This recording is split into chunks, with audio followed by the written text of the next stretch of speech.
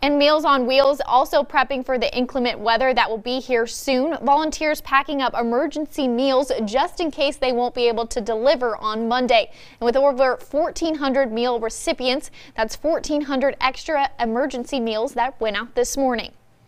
Today we're sending out bad weather meals. In the instance that Meals on Wheels has to close, we want to make sure that our meal recipients are still covered on a day that they may have to find something to eat on their own.